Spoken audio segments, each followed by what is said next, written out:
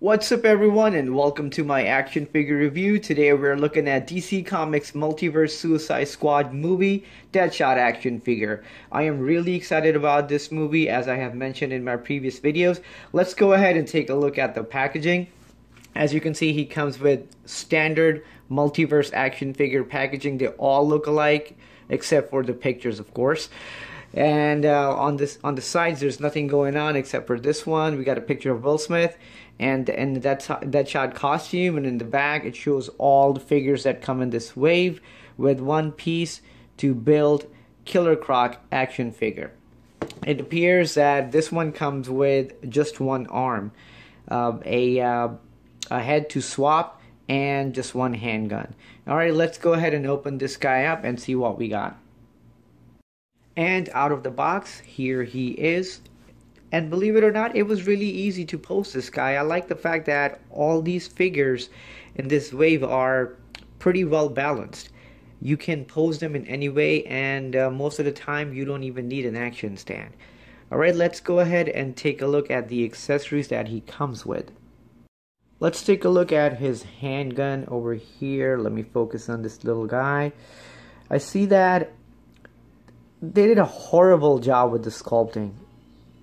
I'm not sure what this part is supposed to be. Is it some kind of a suppressor or a silencer for the gun? You know, the sculpt looks horrible. This doesn't even look like a handgun. Look at this. And the paint job is crappy. They messed up. This guy is supposed to come with like different kind of guns. You only gave him this bullshit ass handgun that looks like a piece of crap that he probably eats for breakfast. Come on, look at this. Horrible, horrible. Alright, and let's take a look at his head sculpt over here, the one that he comes with. This looks really nice. I like that.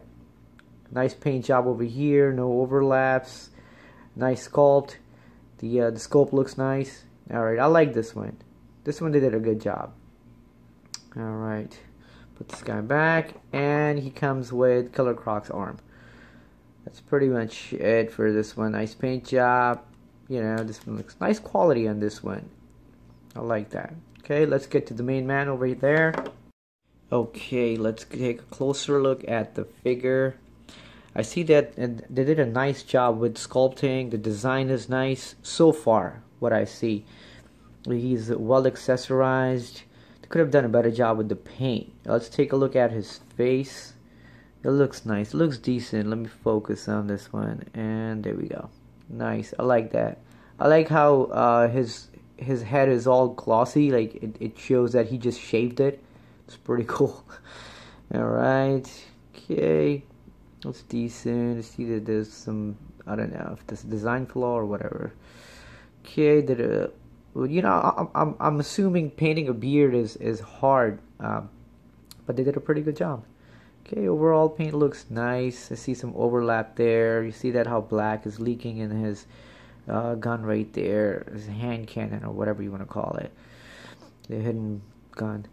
Okay, let's take a closer look at his... And I see there's some paint leaking right there. As you can see, it sucks. And his booty guns right there that cover his butt. They look like they're part of the strap, the belt, the buckles, and all that. How come the guns be the same color? Jesus, they really messed this one up. Okay, I'm assuming his handgun goes here, which we'll take a look later on. I like the fact that his knee pads can move around. You can even take them off. Okay, and the boots. Let's take a look at the boots. Okay, they look decent. They're alright. Okay, let's go ahead and take a look at the articulation on this guy. I see that there's head movement side to side. No up or down movement. That's pretty much it. Shoulder is a ball joint. It goes straight and back all around and goes all the way up. So here, right there, his shoulder pad prevents it from moving. There's some bicep swivel here. Single joint elbow goes front and back. Wrist moves side to side. There's a swivel and nothing else. I see that there's supposed to be an ab crunch here, but his Kevlar prevents it from coming all the way down. It goes back this much, but nothing here. And there's some waist swivel here, goes all around, pretty cool.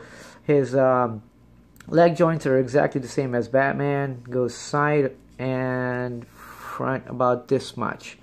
I see that his clips on his legs prevent this one from going all the way up, and it goes back about this much. Let's check with this leg. Yeah, same thing. It's not going any farther than this. Same. All right. There's a thigh swivel right here, and then of course a single jointed knee, which could go farther if you remove the knee pad. Sorry. And there's some very little movement here. I noticed that in the Joker figure as well. Something prevents it from going all the way up and down. So this kind of sucks. No ankle pivot.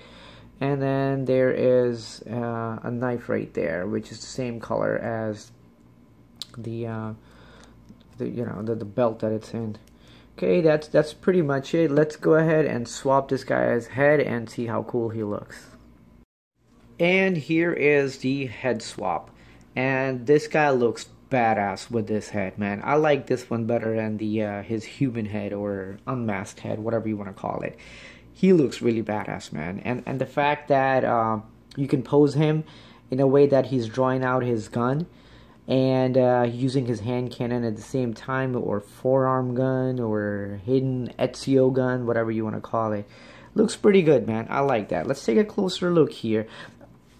Here we go. Sweet. Look at that. Nice. I like that. And even with the mask, I see that his movement is not limited.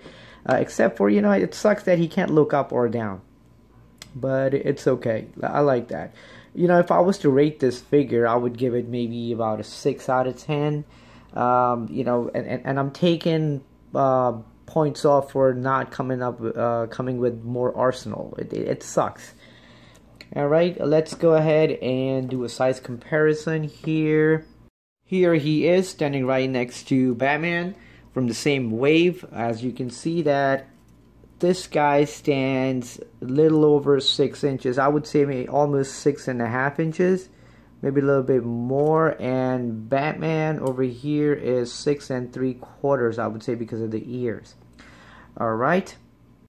I hope this review was helpful, and I really hope I answered all your questions. If you have any more questions or suggestions to what figure I should review next, please drop me a line in the comment section.